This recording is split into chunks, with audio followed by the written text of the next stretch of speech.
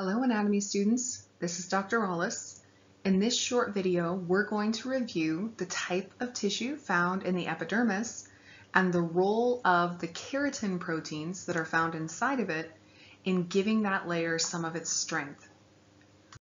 Remember from our previous video that the epidermis is made of a type of skin called keratinized, stratified, squamous epithelium. As we already broke down, that word stratified means that there's more than one layer of cells.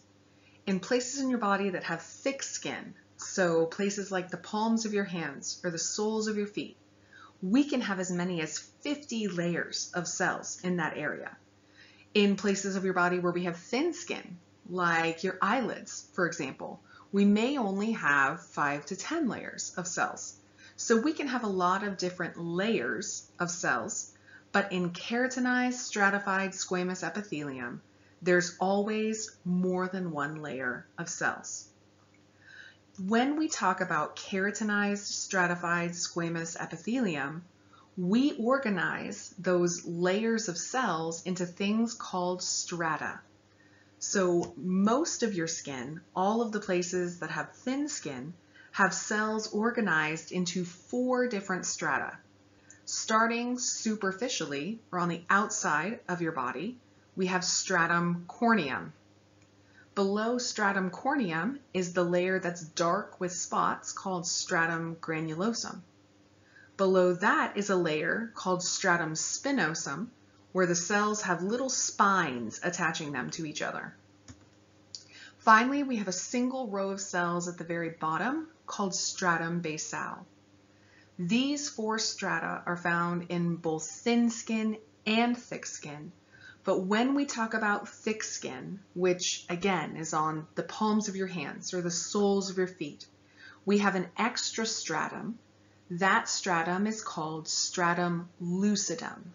Stratum lucidum is a clear layer of cells. It's wedged in between stratum granulosum and stratum corneum. Any of the cells that we see in the epidermis are what we call keratinocytes. Keratinocytes are cells that are full of the protein keratin. I know that these cells are full of keratin because of their name, keratinized, stratified, squamous epithelium.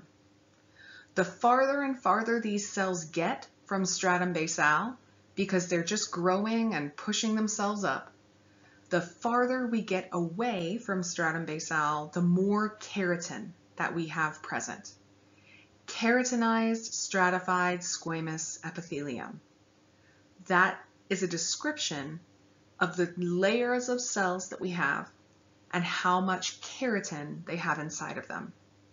Let's talk a little bit more about this keratin protein. Keratin is a protein that when I look at its secondary structure, I can see a whole lot of alpha helices. Remember from our previous lesson that alpha helices are those curly Q ribbons that make up the secondary structure of proteins. When I look at these curly Q ribbons that make up keratin's secondary structure, notice that we have this red stripe right here. This red stripe is hydrophobic amino acids. So all along this curly Q, we have a stripe of amino acids that don't play nice with water, that don't like to be around water. So what ends up happening are those alpha helices wrap around one another, building a tertiary structure for this protein that looks a lot like a Twizzler. The reason I formed this tertiary structure is because of these hydrophobic amino acids. We have those things called hydrophobic attractions. This red line doesn't like water, and this red line doesn't like it either.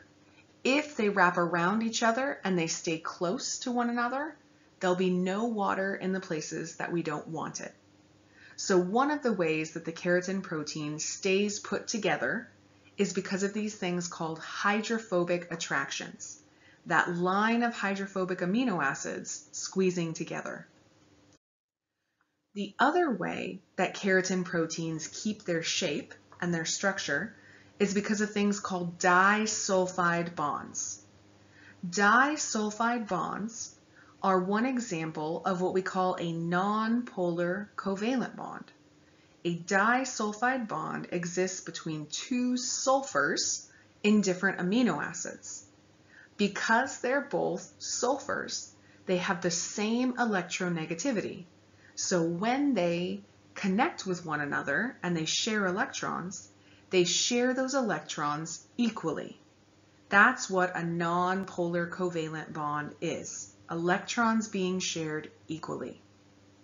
The fact that I build my keratin proteins using these bonds that share equally these disulfide bonds, this tells me that the keratin protein is a very strong protein.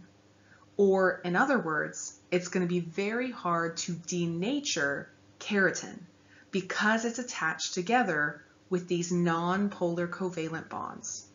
So as we continue our discussion of some of the things cells use keratin for, keep in mind that keratin is a very strong protein because of its nonpolar covalent bonds.